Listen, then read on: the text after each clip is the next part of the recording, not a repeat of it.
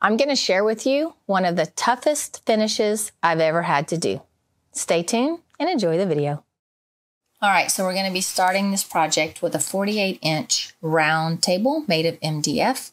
I've already applied one coat of our foil adhesive, and we've let it dry to a firm tack. The foil adhesive that we're using is by Artsyville, and I'll have that linked in the comments below. So this table is very special to me. My girlfriend was diagnosed with terminal cancer, and I wanted to do something special, so I made this table for her, and it included just so many wonderful pictures of all of her friends over the years. So once the adhesive is dry, it will remain tacky until something is put over the top. So it gives me plenty of time to lay the pictures down and kind of arrange them how I want them. I intentionally left spaces where you could still see the table. What I like about this adhesive is that it will never fully dry to where it's not tacky. It'll always remain tacky until you put something over the top, like pictures or epoxy, or as you'll see later on, the foil. All right, so we're going to be using the decorative foils. And what the foils are is actually a pattern that has been put onto a carrier, which in this case is a clear plastic. You can see that I'm cutting it to a length that's a little easier to work with. These foils come in rolls, and they also can be bought by the foot. I'm taking it and crunching it up, and I like to do that because it gives me a little bit more of a textured look, and it also gives the foil a little bit of body, so it's easier to handle. I'm also going to be using a fairly firm scrub brush and a soft microfiber rag. I'm going to apply the foil where the pattern is up, is showing up, so it's facing me. With the cloth, I'll very lightly rub. I'm not trying to get 100% coverage at this point, and I don't want to rub all the way to the edge. I want to create a very soft edge so that when I do my seam, you won't be able to see where that hard line is. After I rub with the rag, I'll come back with my scrub brush and I'll get a little more aggressive, and I'll make sure that I'm only scrubbing in one direction. I don't want to scrub in circles. That will transfer through my foil and you'll be able to see that. Take my finger, do the same thing. I'm making sure that I don't let that hard edge roll over the top and make a line. I want to do it very, very soft. I don't want anywhere to be able to be detected that I've added foil. When you pull it off, I'm going for 100% coverage here. And you can see as you pull the film off, the pattern releases and you're left with just the carrier plastic. In this application, I am going for 100% of the foil to release. All right, so you can see where I'm doing the pressure again with the rag. And I'm able to lift up that foil and check to see how much of that foil is coming off.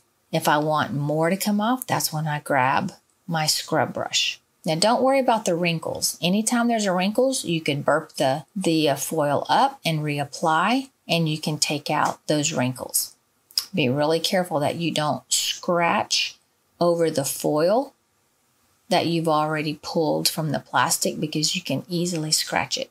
So now you can see that I'm going to start on the top, and I'm going to do the same thing on the top that I've done on the edge.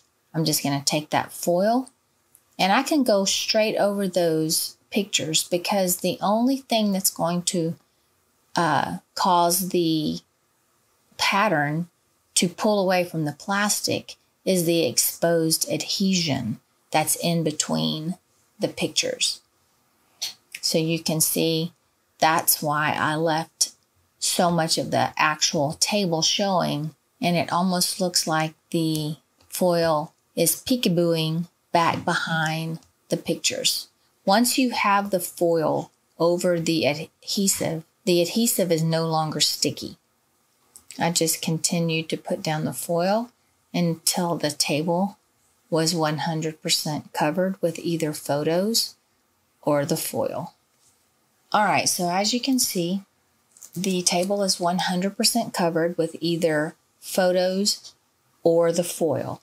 Now, I did not mention earlier, but I sealed these pictures first with 3 coats of matte clear spray paint.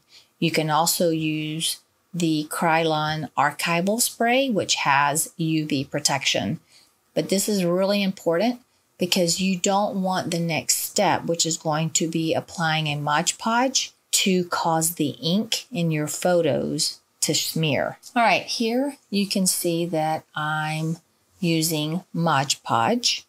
And what I'm going to be doing is, first off, coming in and putting the Mod Podge up underneath any of the pictures where there may be lifting. Because this lifting, if you don't seal it down, will be a source of bubbles when you put the epoxy over the top. Also, what this Mod Podge is going to do is take away any of the leftover stickiness that may be on the adhesive where the foil didn't stick. So this is going to take all that away and just give the photos a good seal before you go to the next step, which is going to be applying the epoxy. So I suggest that you let your Mod Podge dry overnight. If possible, you want to make sure that every bit of that moisture is out and dry, or it will have a reaction with your epoxy. All right, so the Mod Podge has dried, and it's the next day, and I'm coming back now with the Stone Coat Countertop Art Coat. I'm using 3 ounces per square foot, and I'm just spreading it out evenly with my hand. You don't want to use a trowel on this type of project because you don't want that trowel to catch the edge of those photos and possibly cause it to lift. Once I get all of the epoxy laid out, I'll make sure that I take my hand and roll that epoxy up underneath the edges so that my entire table is coated 100%. I'll torch 3 times to ensure that I've gotten all of the bubbles out, and I'll let it cure for 24 hours.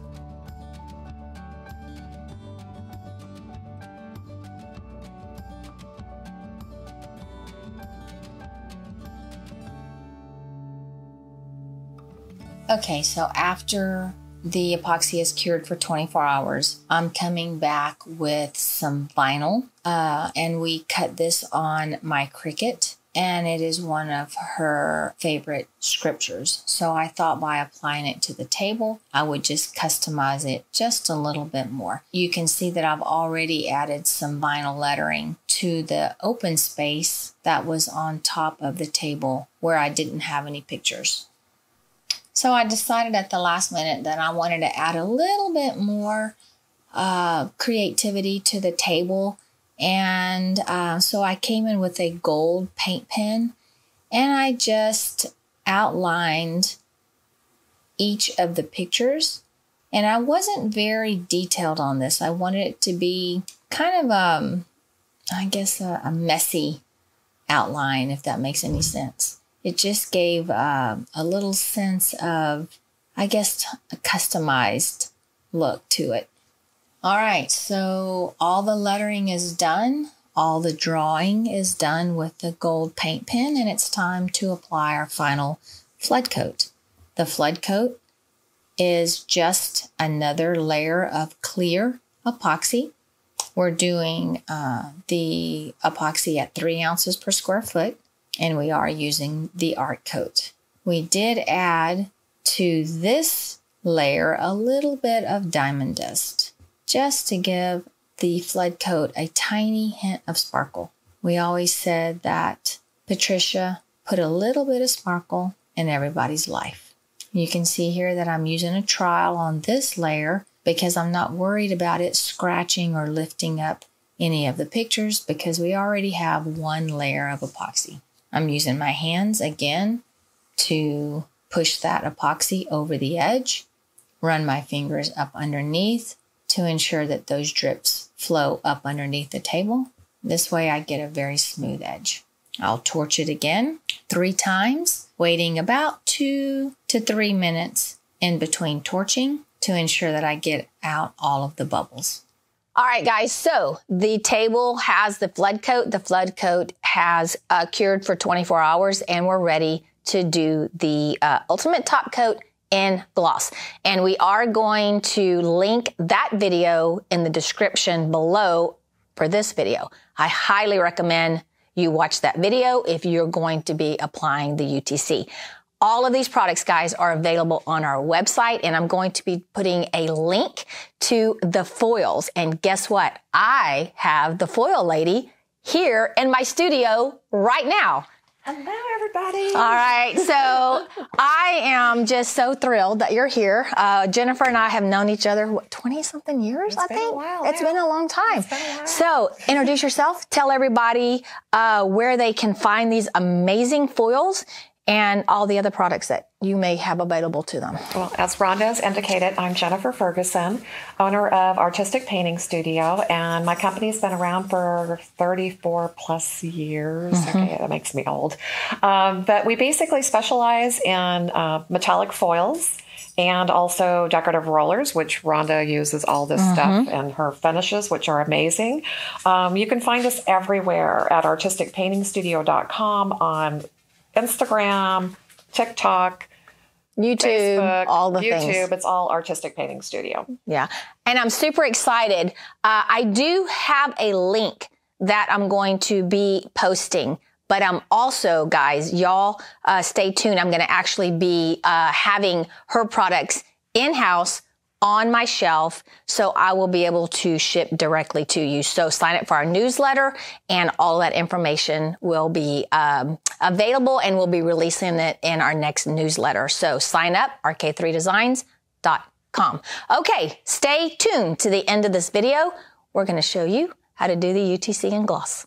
I'm sanding my surface with 220, being really careful not to get too aggressive and leave deep sanding patterns. All right, so you'll notice that I'm doing my edges by hand. I don't want to burn through the epoxy down into my finish by using a orbital sander. Once sanded, I'll clean thoroughly with isopropyl alcohol to ensure that all of the sanding dust is removed. Here I'm preparing to do the UTC. I've already prepped my rollers, and I will be linking a complete tutorial on how to do the ultimate top coat from start to finish. I highly recommend that you watch that video and you use the PDF that we came up with that shows the ratio of water and the mixing instructions. As you can see, the